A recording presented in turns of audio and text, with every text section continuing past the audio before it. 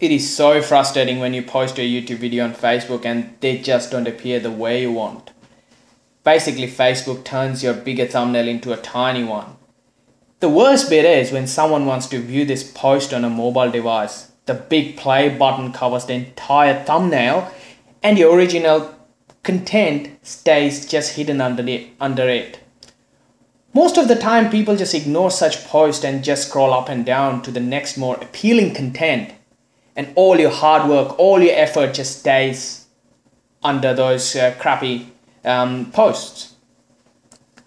So using my website, you basically can highlight your post by putting a bigger thumbnail. So let's see how it works. So let's grab a URL from YouTube. Let's pick it up and paste it in step 1 and hit this button. Basically what it does, it pulls up all the metadata stored on YouTube and generates a custom based thumbnail. Have a look in here. That's what is that's the custom thumbnail. Now you have to press this button in step 3.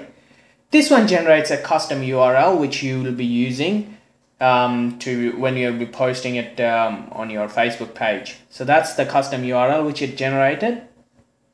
Copy that and go to this link. This is basically the Facebook debugger, so paste that URL in here and hit the debug button. You might have to press like 3 to 4 times to start with, because Facebook need to understand what exactly it is, so it takes a while to generate. So press this a couple of times until you get the right image and stuff. So that's how it will look now when you'll be posting your URL on Facebook. Let's have a look.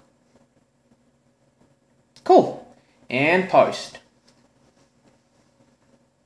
There you go. So now if anyone wants to view that in a mobile device, it exactly looks like that, a bigger one, not like a tiny one. And if you want to, if you have actually monetized your videos and stuff, if you play it, it actually plays it on YouTube. You still get the money. And yeah, that's pretty much it, guys. The URL and everything will be provided down in the bottom section. If you like it, give me a thumbs up and definitely do subscribe. Have a good day. Bye.